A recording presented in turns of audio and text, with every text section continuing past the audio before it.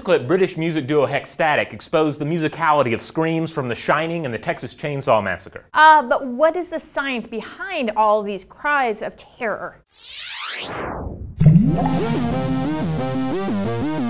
Let's talk about those terror-stricken faces. Even on mute, they convey a sense of horror, but they might also grant our scream queens the power they need to escape their murderous pursuers. Even if you're just sitting around your living room, pulling a scared face will make you more alert. The faces we make in moments of high emotions are not accidents of evolution, but rather boost our chances of survival. It's similar to the way that a disgusted, pinched-up face helps block out an offensive odor. Frightened expressions open the eyes for a wider range of vision, and faster eye movement increases your chances of identifying a threat. Meanwhile, rapid breathing through the nostrils increases your sense of smell, especially useful during zombie or Bigfoot attacks. According to psychologist William James, moving your face into certain configurations changes the blood flow to the brain and the feelings you feel. So the act of smiling can make you feel happier, but the same goes for that look of terror. Yet while the mask of terror is universal, not everyone can pull the face just right. The risorius muscle, which controls expressions of extreme fear, only appears in about 2/3 of the human population. And even then, the risorius ranges greatly in size from one individual to another, and in some cases only affects one side of the face. So that look of terror is at once a useful power-up and a potent form of nonverbal communication. As for the scream itself, it's an instant audible defense measure, a call to arms and an all-out alert system to other humans in the vicinity. Like a shrieking infant, such outbursts are impossible to ignore. And recent studies show that the more irregular and chaotic that scream is, the harder it is for you to ignore it. That's why a truly excellent animalistic soundbite like the famous Wilhelm scream keeps popping up again and again.